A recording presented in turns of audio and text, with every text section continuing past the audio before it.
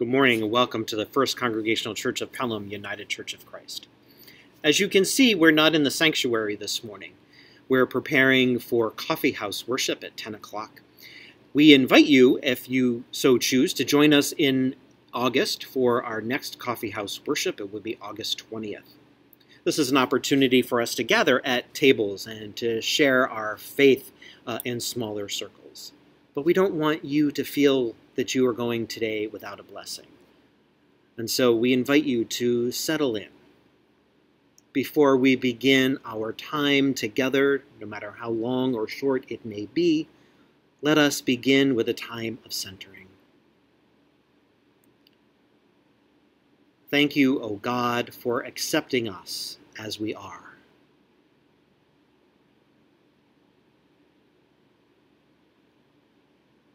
Summon us out.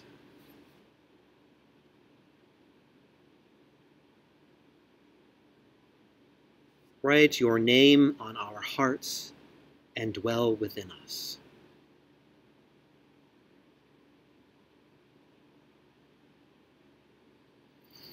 Our scripture reading this morning is Psalm 148, and I share this morning from Names of God translation.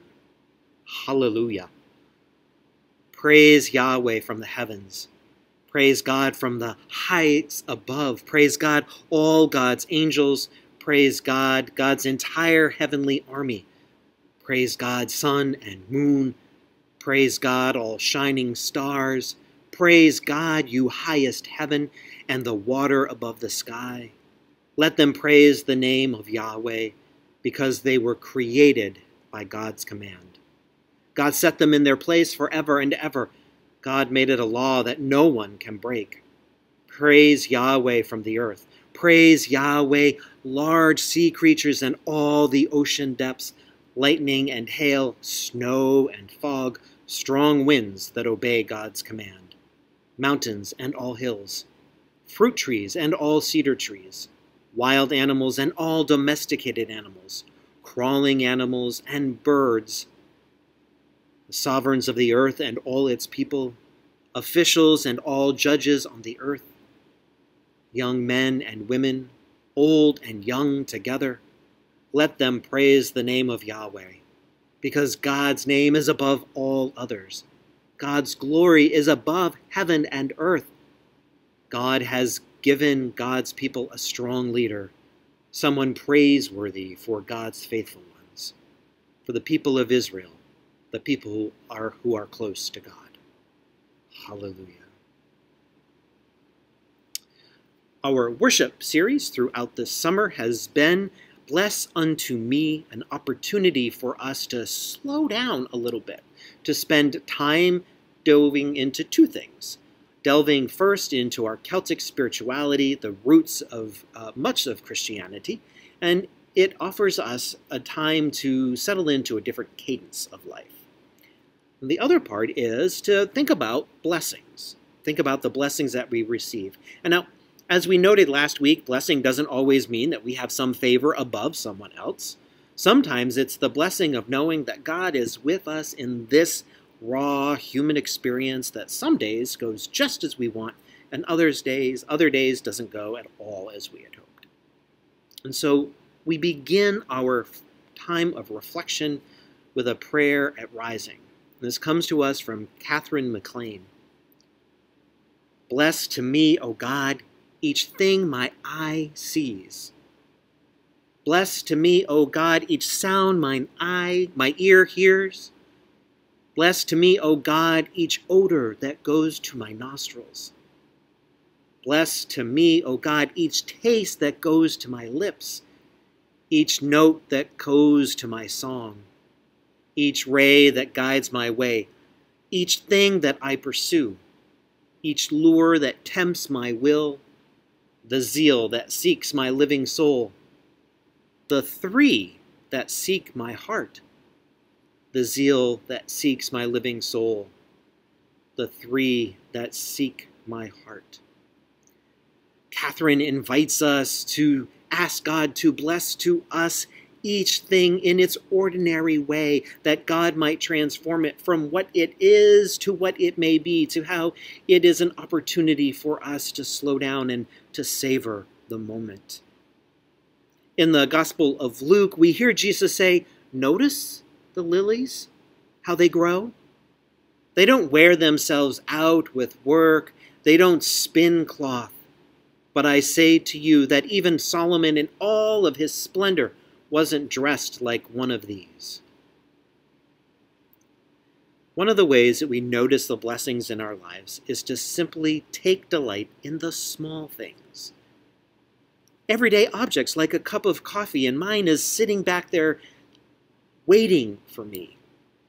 To our pets and everyday activities like washing dishes or taking off our shoes, these each can be an occasion of blessing. Moving through our day with a mantra of, "Bless to me, my," and fill in the blank. This ancient Celtic practice slows us down and hones us in on the beauty of the gifts of life.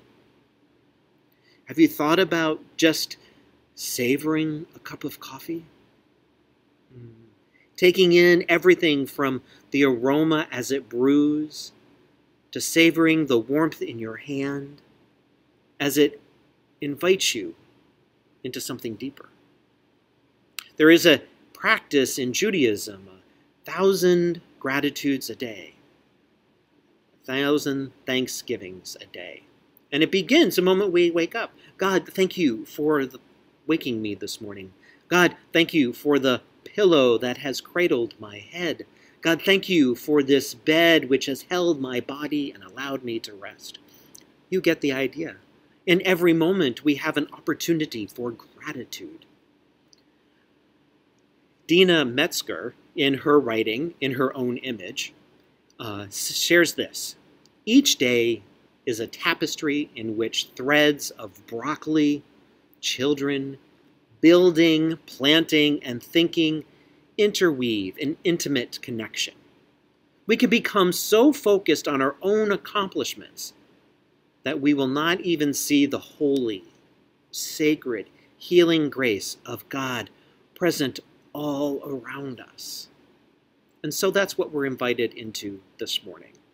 That will be the conversation that happens around our table.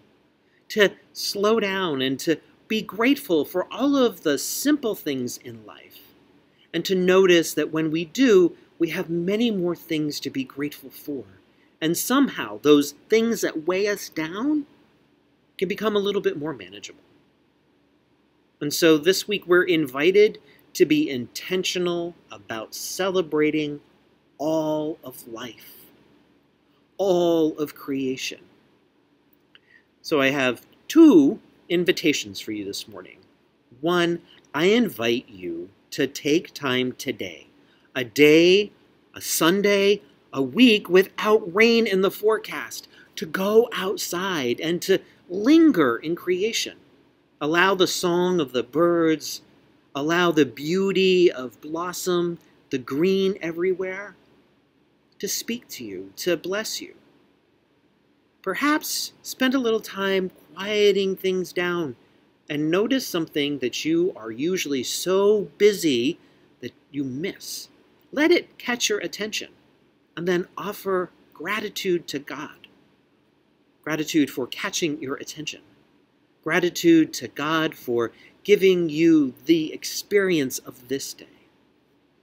The other invitation will be a spiritual practice, which I will note down below in our comments or in the information for this video. So don't worry about it. I will put it there. And that's an invitation for you for this whole week. Our first invitation is for this morning.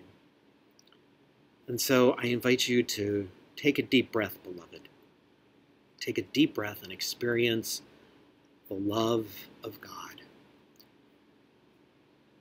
We're going to leave our time together this morning with your invitation to step out and experience the blessings of this day, to pray for all of us here who will gather at 10 o'clock, and we will be praying for you. Though we may not know your specific prayer requests, know that we will be lifting you up to God in prayer. I want to share this. We will offer together a Gaelic blessing. Now, this is a traditional blessing. May the road rise to meet you is about God's blessing for our journey. It is an invitation that our walk would be an easy one, with no huge mountains to climb or obstacles to overcome. It alludes to three images from nature: the wind, the sun, and rain. These are all pictures of God's care and provision. The wind is like the Spirit of God, who came as a mighty wind on Pentecost. The sun's warmth is the prayer that reminds us of the tender mercies of God, by which the sun rises and will come to us from heaven, while the soft falling rain speaks of God's provision and sustenance. And finally, we are reminded that we are held safe in God's loving hands as we travel on our journey through life.